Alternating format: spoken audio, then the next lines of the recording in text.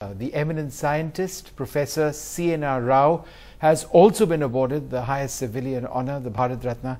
Dr. Rao, who serves as the head of the Scientific Advisory Council to the Prime Minister, has published more than 1,500 research papers in his career spanning over 5 decades.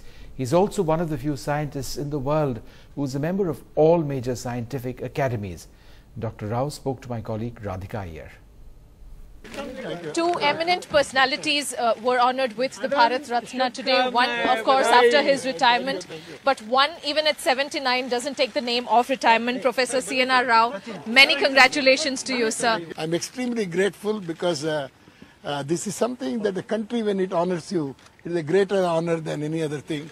I've heard lots of awards in science, but that is different, international award. But my own country recognizing is certainly a very important thing. And I consider this award for science, award for scientists, and on the wonderful young people who have worked with me all these years. Right. Hopefully the way forward, sir. One message you have for the other recipient of the Bharat Ratna, Mr. Sachin. Well, I only say congratulations. That's all I can say. Right.